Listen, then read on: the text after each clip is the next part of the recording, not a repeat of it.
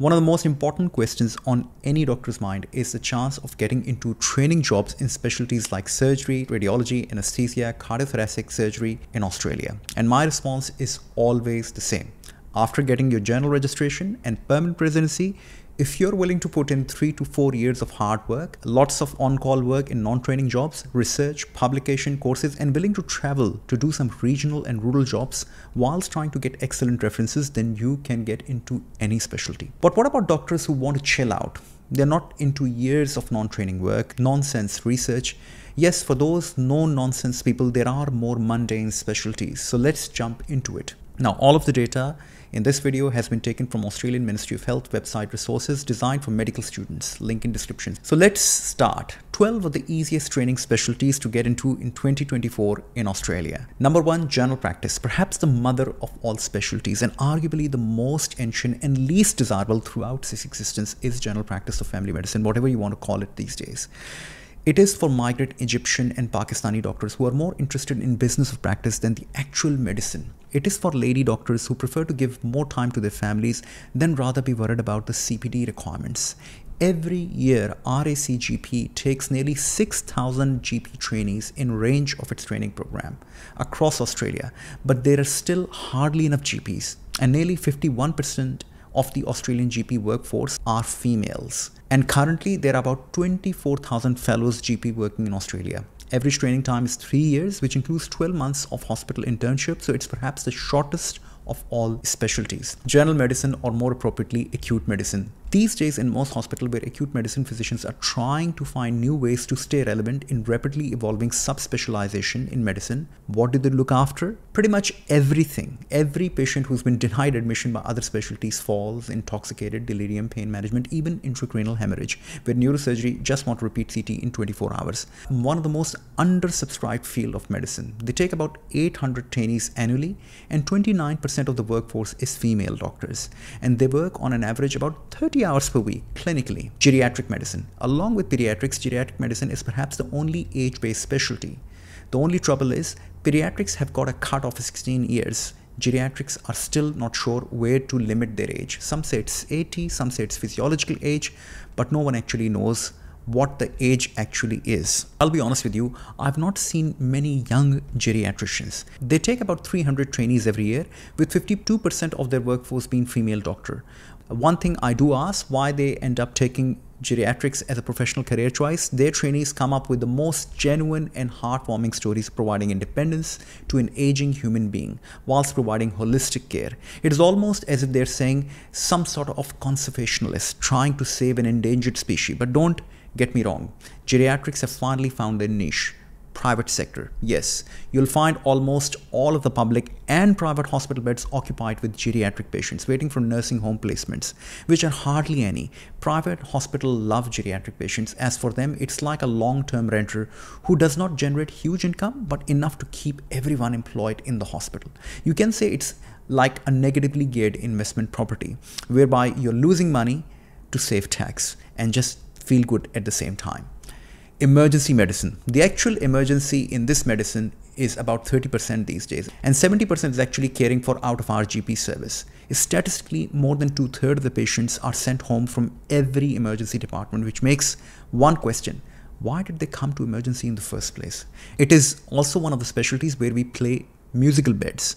For 200 odd presentations per day for an average size emergency department, we will only have 50 beds, meaning 150 of our patients will be managed in corridors, chairs, recliners, under streams called fast track or short stay. However, let me assure you, there's nothing fast or short about emergency medicine. In Australia, every year there are about 1,700 training positions, 30% of which are underfilled for obvious reasons of shift work, lack of private work, and being constantly unnecessary to do the work fast when there are actually no beds. Surprisingly, nearly 40% are women trainees in emergency department, maybe due to shift work. They find it easy to juggle their family life. Trainees in emergency medicine are typically enthusiastic runners, cyclists, migrant doctors, and GPs who came here for a thrill and excitement and acuteness only to realize it's just another way of seeing patients without the comfort and privacy of their own consulting rooms. Intensive care medicine, perhaps one of the new specialties in Australia with their own College of Intensive Care Medicine. They take about 300 odd trainees per year.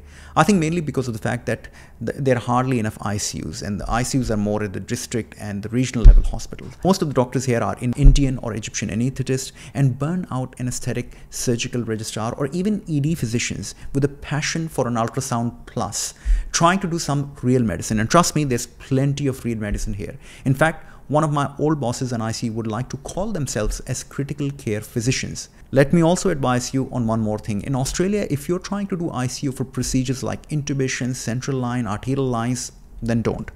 Emergency physicians in Australia do all of that well before even generating an ICU referral. ICU physicians work long hours, approximately 50 hours per week, and training is sweet 7 years if you're committed for it. Psychiatry. The other day, I met a psychiatric registrar and I asked him to admit a patient who he completely refused to admit because of the fact the patient had a positive urine analysis with a CRP of 20. They try to see this as a threat to their very clean mental world with zero organic pathology. And on that note, I would like to advise all psychiatrists to stop convincing other specialties that they are still doctors. I think they should just learn from dentists and develop their own little headspace. Psychiatry is most underscribed field in Australia. Their national intake is about 1,700 registrars per year. But where do all of these registrars go? I would love to know, because every time I like to get a psychiatry consult, there is a single psychiatric registrar serving half the Eastern Board of Australia with 3 specialist nurses. 41% of their workforce is women. It seems COVID has really put them in hot demand. They are now growing into the private space, with most offering telehealth consultation and charging $700 to $1,000 per 1 hour consultation. But I can see their work is really documentation intense. What can I say? If minds were a jungle, they'd be like Indiana Jones. Medical Oncology. I don't know why this specialty ended up being on this list. They take about 170 trainees per year, with 47% of their workforce being women. I was once told that this is a very competitive specialty to gain entry into medical oncology, mainly in the metropolitan areas. But I guess their positions are underfilled in region and rural Australia, partly also influenced by the fact that by the time the patient gets diagnosed with cancer, most of the time is already lost. If you look at it, it's a bad reflection on GPs who couldn't diagnose a patient in the first place. General pathology. They usually train in anatomical pathology, cytology, chemical pathology, microbiology, though not as much in detail in any of these specialties. They take about 6 trainees nationally per year, and still they are undersubscribed. Most pathologists work in metropolitan areas and major hospitals. These folks would be the first one to get knocked off by artificial intelligence. Number 9, palliative care medicine, one of the much needed specialty. They take about 55 trainees nationally, and there are only 30 fully trained and qualified palliative care specialists in Australia. 62% of their workforce is female. Number 10, occupational and environmental medicine. They ensure that the regular Bob at mines and Joe in the railway are fighting fit. Kind of like gym trainers, but for specific job roles. An occupational physician applies high level of medical skills to the interface between, the person's work and his or her health. They take about 97 trainees per year, with 24% of them being female. Lots of practices are operating in private sector, helping industries like mining, railway, and prevention of work-related injuries. If there is specialty for people who party too hard and often too long, then this is addiction medicine.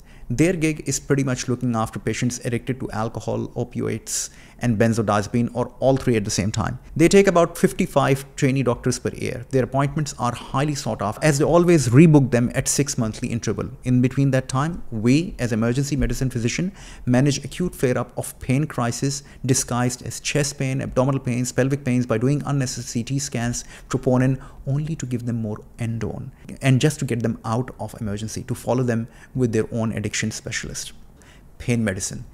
They take only about 55 trainees annually throughout Australia. Their job is mainly to provide acute and chronic pain management, including performing some pain relieving procedure.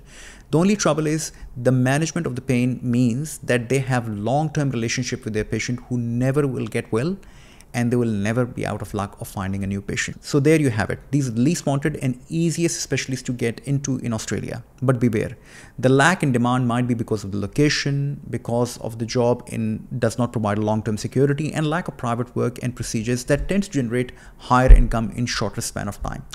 I hope you like this video. Till next time, look after yourself and each other. Goodbye.